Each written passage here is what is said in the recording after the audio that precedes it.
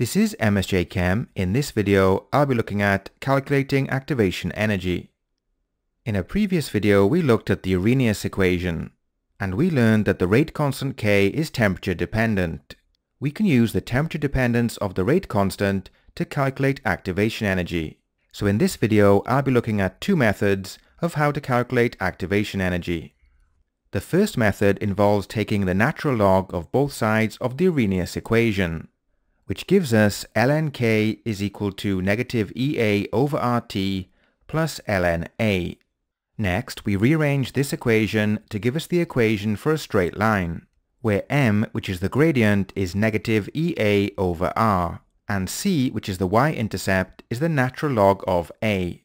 On the left, we have a graph of the natural log of K against 1 over t. As we saw in the previous slide, the y-intercept is the natural log of A, and the gradient is equal to negative EA over R.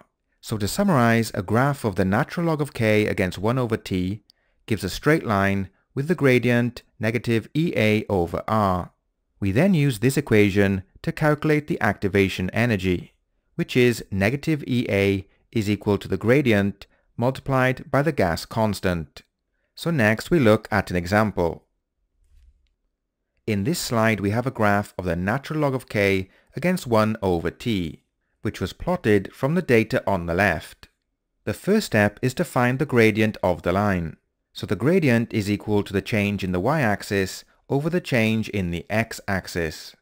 So here we can see how to determine the change in the y-axis and the change in the x-axis. Next, we'll use these values to calculate the gradient of the line. So the gradient of the line is equal to negative 1.84 divided by 3.30 times 10 to the negative 4, which gives us a gradient of negative 5,576 Kelvin. In the next step, we multiply the gradient by the gas constant, which gives us an activation energy of 46,337 joules per mole. In the next method of how to calculate activation energy, we use the value of the rate constant at two different temperatures. So in this table, we have the value of the rate constant for a reaction at two different temperatures, which are 283 Kelvin and 508 Kelvin. We then use the equation shown, which can be found in the IB data booklet. The previous equation can be rearranged to solve for activation energy, which we can see here. The next step is to input the values from the table into the equation. So here we have the equation complete with the values. And this gives us an activation energy of 61,742 joules per mole.